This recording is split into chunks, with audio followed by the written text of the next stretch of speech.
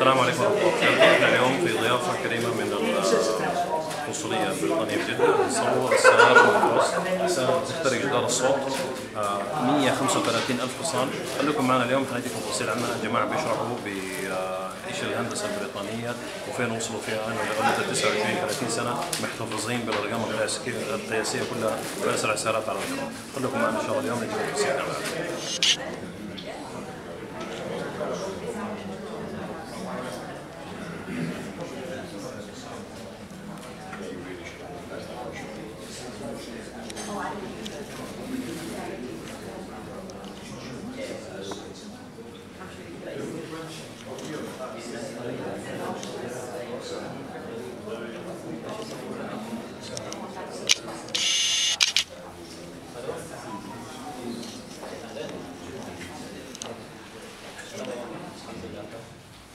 This is what a lot of the children say, and it's very much down to Top Gear. So Top Gear have promoted the Bugatti Veyron quite significantly as being a fast car. This is obviously the previous version, so they're going a little bit faster than 253 now. But in order to get that extra around about 6 miles an hour, they've had to reconfigure the engine, they've had to do a completely new subframe, and they've had to completely redesign elements of the car. So very small amounts in terms of increase of speed is actually quite a difficult thing to achieve. But we don't call that a fast car, we think this is a fast car. So this is the first ever land speed record car. It was built in France. This was the first time the French ever held the land speed record and the last. So basically they came in, they did it once and then went away. The other interesting thing about this is 39.24 miles an hour. The bicycle record was around about 10 miles an hour faster at that particular point in time. The really interesting thing is electric, so electric is nothing new. So again, a lot of the technologies we use for this form of engineering repeat themselves.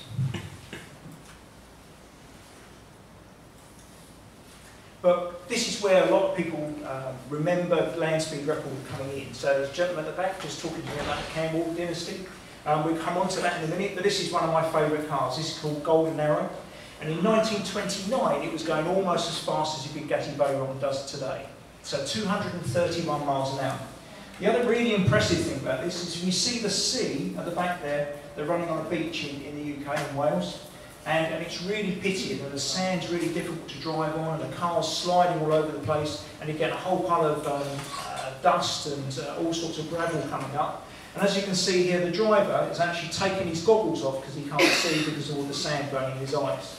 So this gentleman here is driving this monster of a car along a beach, 231 miles an hour in 1929 with no goggles on. These people that drive these cars are just quite incredible. We then come on to the Campbell dynasty. So again, one that a lot of people remember. So by 1935, we'd moved from the UK over to the US because their beaches were longer, and we're doing 301 miles an hour. Again, you can see exactly the same thing right next to the seafront over here. And if you look over there in the corner, then they haven't got their goggles on again. He's had to take them off.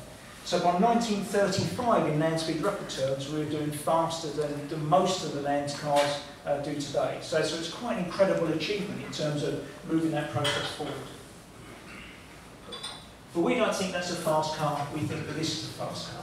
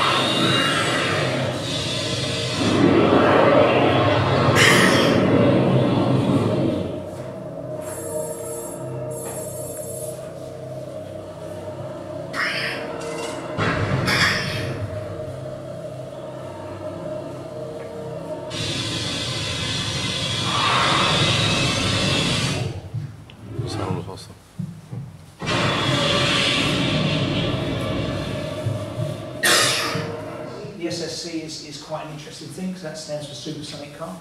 Again, when I'm speaking to school children, this talk teaches a lot of science. So the first thing I ask is, what can't you see? What can't you see? The car itself.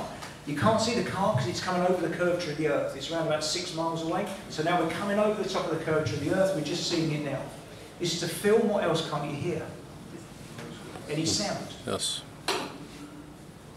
Listen, Jordan.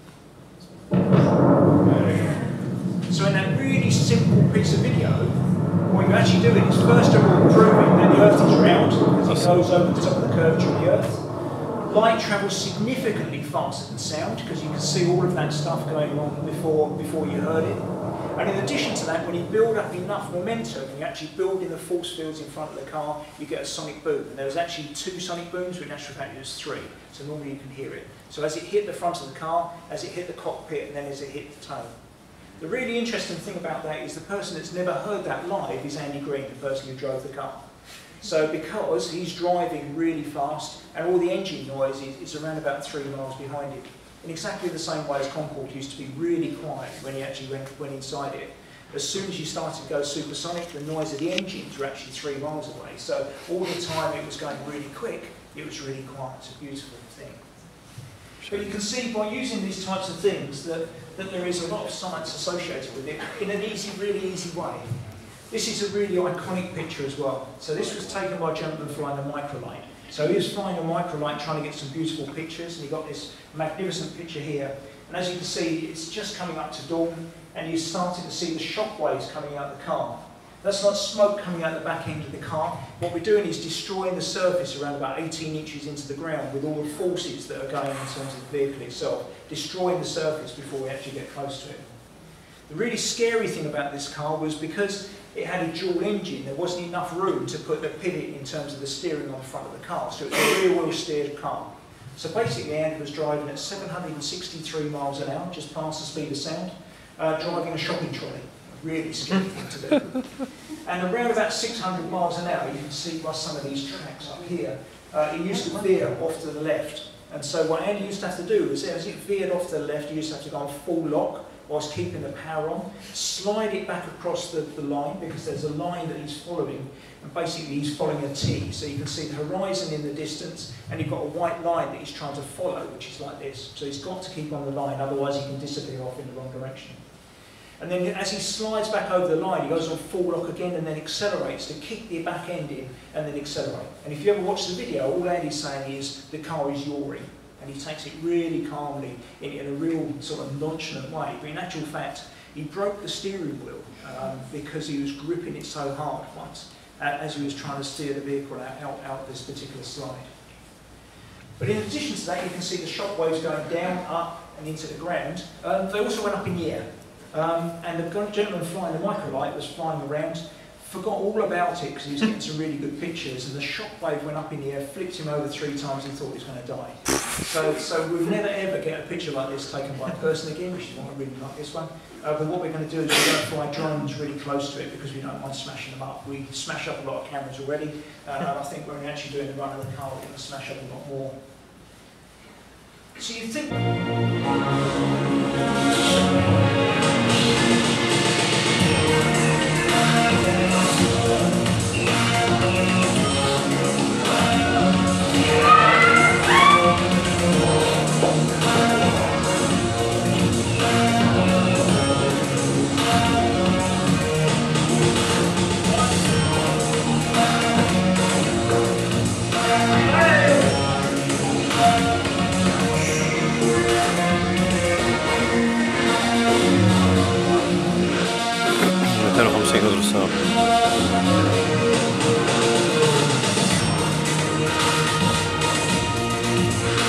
Timing and everything was done by NPL, we can see it all out, and that's National Physical Laboratory in the UK, one of the major educational places in terms of industrial measurement, and they've been fantastic supporters in terms of helping us improve the activities.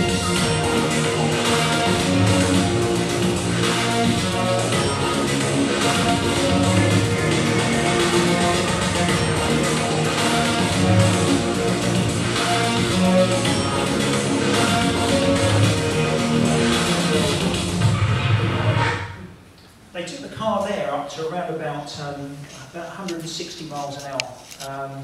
There's a couple of engineering programs on in the UK.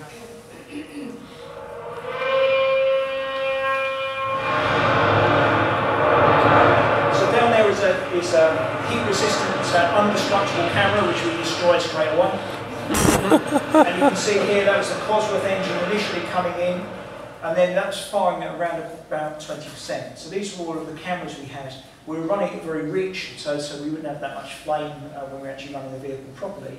But what we wanted to do was to test it under stress. I much prefer this one. So what I was trying to do is I was trying to get some books in for our VIPs, and the gentleman turned up late in a white van, and he sat outside. And he phoned me up and he said, all the gates are shut, I can't come in, I'm going to go away. I said, no, please don't go away because you've got stuff I want. He said, no, I'm going to go away. I said, look, the airport is closed for a moment because it's a safety thing. Please don't come in, but please wait for me and I promise I'll make it worth your while. So he's sitting on the outside gate, and bearing in mind this is a full-size aircraft hangar, we're about 500 metres away. This is what he saw. So that's the Cosworth engine running. The Cosworth people said, could you turn the speakers up? We didn't have any speakers, which I thought was really fun.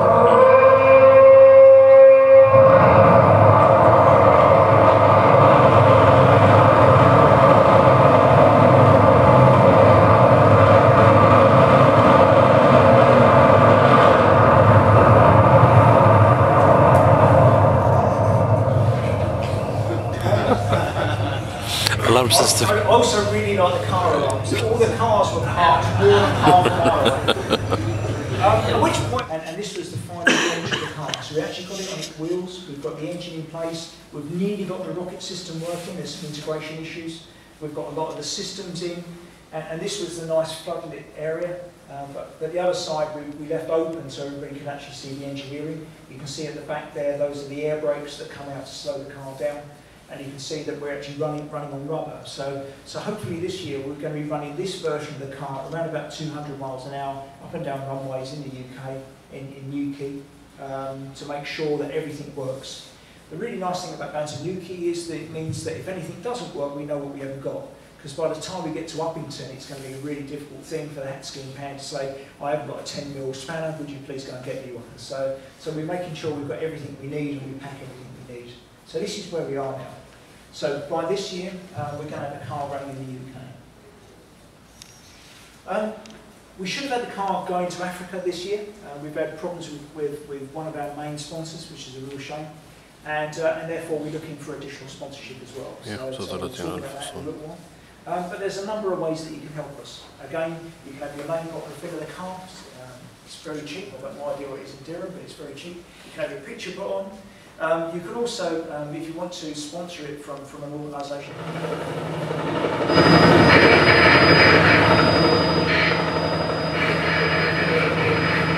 So these are all of the areas where we're storing the car on the desert, on the salt fan. That's the control centre that I was talking about earlier that receives all of the information and then beams it up into the MTN towers onto the internet. I had a 10-year-old ask why Andy was accelerating his left foot, which I thought was really good. In actual fact, what he's doing is he's holding the car as he starts the engine. So when you see his feet move, a 10-year-old spotted that they were doing something quite odd. You can see that's where all of the engines are, and the fuel cells are sitting right behind where the driver sits. We start off with the Eurofighter, we start fairly slow because we don't want to suck too many stones, even the small ones, into the engine. So he's holding on the brake now. He's starting to use the Eurofighter engine, he's lifting his foot off, and he starts to accelerate.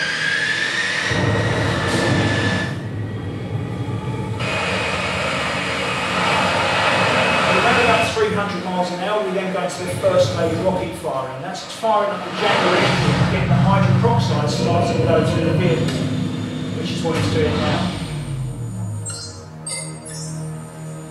So that gets the whole thing heated up before we start pumping a ton of hydrogen peroxide in 24 seconds. So to do that, what you need to do is to fire the second stage rocket, and that gives a big boost. If you look at the power acceleration, it really kicks up in terms of the curves. We're now getting close to 600, 650 miles an hour, 700 miles an hour, it's going through the sound barrier.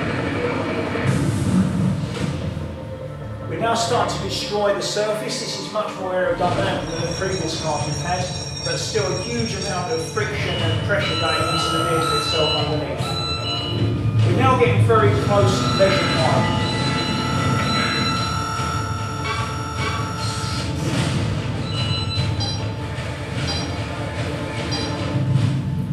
entering the measured mile.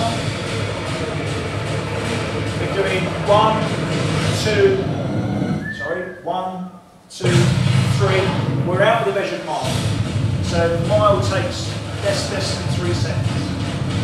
We now start to slow the car down. By turning the engines off, we do 140 miles an hour out of speed. So basically a head-on car crash on the motorway, we call that deceleration.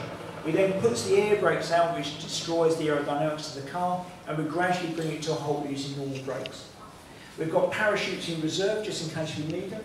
But then what we do is we circle the car around, letting the Eurofighter engine cool down. We recheck the vehicle to make sure it's safe. And then we actually have a system where everybody has to say it's safe, otherwise the car won't run. And then